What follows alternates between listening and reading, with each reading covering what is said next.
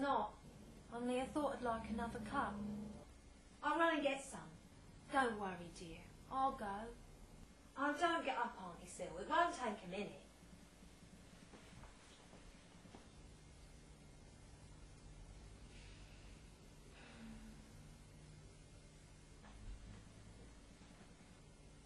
I always knew it, you know. Always knew what? That there wouldn't be a war. Well, I thought there would, I must say. Otherwise I shouldn't have sent Sheila and Joan down to Mrs. Marsh and Dorset. I know you were, dear. Your mother was worried too about Queenie and little Frankie. But I wasn't. Neither was Mrs. Wilmot.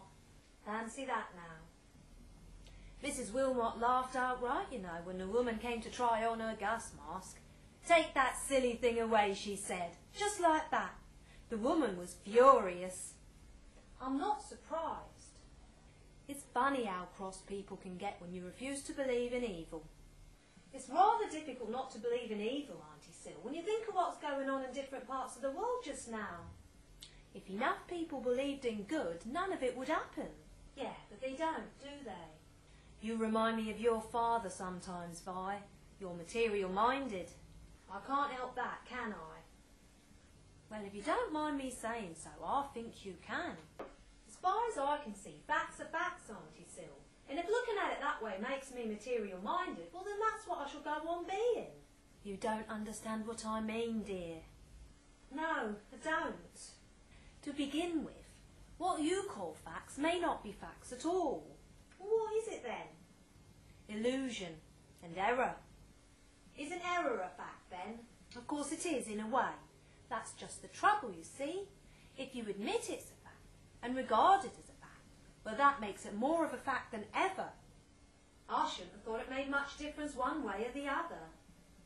But it does. And what you're trying to say is, when Sheila had toothache the other day, I ought to have told her that she hadn't. I don't mean any such thing. Well, what do you mean then?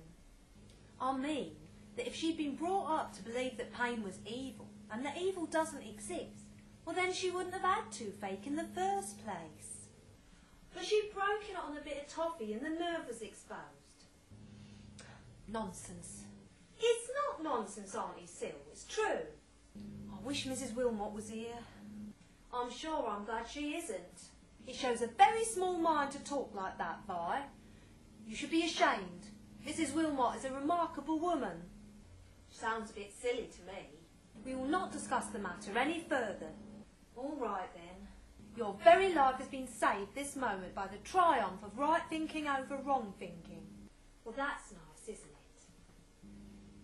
I've often thought that Mr. Chamberlain must be a Christian Scientist at heart. Oh, well, let's hope that Hitler and Mussolini are one too, and then we shall all be on velvet. What are you two looking so glum about? We was just talking about Mr. Chamberlain. Auntie Sil says she thinks he must be a Christian Scientist. Might explain a lot. What'd you go and say that for, Vi? You're a very aggravating girl. Sorry. Just because you haven't any faith in anything yourself, you think it's all right to laugh at people who have. I wasn't laughing at all. Don't put your daughter on the stage, Mrs. Worthington. Don't put your daughter on the stage.